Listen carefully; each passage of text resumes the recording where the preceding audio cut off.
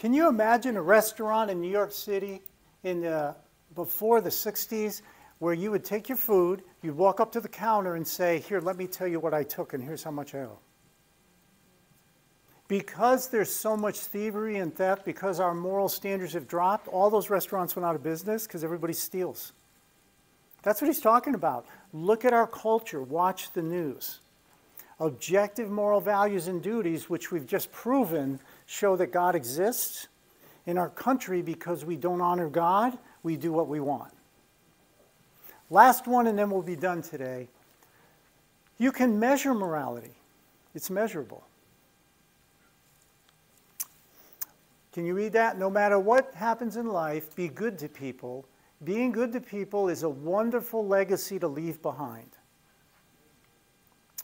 If you know the answer, don't answer. Who said this? Want to guess?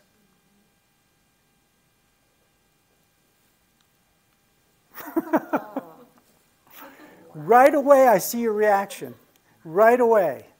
Why are you reacting that way? Because what's being said doesn't match the character of that person. Right away in your head, you're measuring morality. That's what you're doing. You see that? When Mother Teresa says this, what's your immediate thought when you see her picture? What do you think of? Compassion. A good person, compassion. When you're watching the 9/11 disaster and you see these people going in and risking their lives to rescue people, what are you thinking? That's a morally good thing to do. You can measure morality. You can tell. We act like we can't tell. It's not hard to see. Premise one, if moral values are subjective, then moral codes or actions can't improve or get worse, since there's no standard to judge one code or action is better than another. So you can't tell if it's getting better or not. Yet, I can compare the work of Adolf Hitler versus Mother Teresa or the actions of the firefighters and police, and right away, I can tell the difference between what's an improvement and what isn't. I can tell.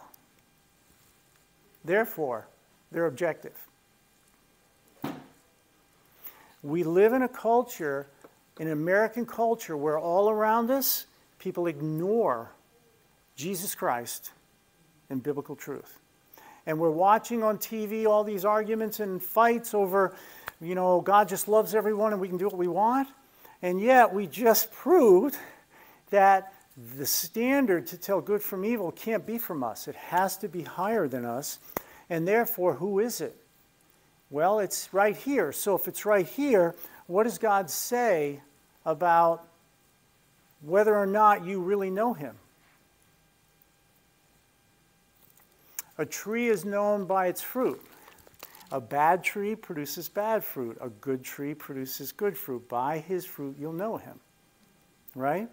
So then, let's just take a couple minutes on this. So that verse sounds like what's happening is God is saying, how well you perform determines if you know me or not. That's what it sounds like. Right? Is that what it means? What are you thinking? What do you think that means? It's okay. What happens in Christianity, which is really amazing, is God says, I'm looking around, I'm sorry, I can't find a good tree. There's none. They're all suck. They're all bad. Right? And he says, what I'm going to do is I'm going to impute, I'm going to credit your account as a good tree. It's like, okay, what do I got to do? Nothing. What do you mean nothing? Don't I got to do something? No. Well, how on earth can I be credited for being good in your sight? Because I have this son of mine who is the standard of goodness. Matter of fact, he's not just a standard of goodness, he's me. And literally what he's going to do is he's going to solve this problem that you created. And the problem you created is I created humanity to be with me. That's why I created you. I did not create you to be a dog in my property. I created you to be with me. and you went ahead and said, I'm going to do what I want. And he says, well, I'm going to love you regardless of you doing what you want. My love for you has nothing to do with you. This is hard to understand. Nobody dates someone who doesn't love them. Nobody does that. We react to how other people feel. God doesn't. He does not react to how you think of him. He loved you anyways. So what he does is he goes, the most important thing about me is my character. I'm not gonna lower that for anything. I'm perfect, I'm good, I never lie, I never steal, I'm holy, I'm not lowering it. But here's what I will do. I'll remove what you do that I can't stand. I'll remove it. And I'm going to do that by coming and taking everything that you've done on me and punish myself. I'm going to punish myself for you. And guess all you have to do? Trust in me. That's all you got to do. Trust in me and what I've done. And you know what I do? I take my perfection and I credit your account with him. So God never looks at you and says, the reason I love Katie so much is because she's so good. He says, the reason I love Katie so much is because I see my son in Katie and he's good. So forgiveness is not because of what I do. It's because he sees his son. So he doesn't pardon you because you trust him. We have this thinking that the way I can have eternal life is by faith. So if I have faith, God forgives me. It's almost as if I got to do something to get his forgiveness. So if I have faith, now we don't say this, but he kind of owes me because that's the way he set it up. And God says, no, actually, the only reason I pardon you is because I'm looking at my son. I'm not looking at you.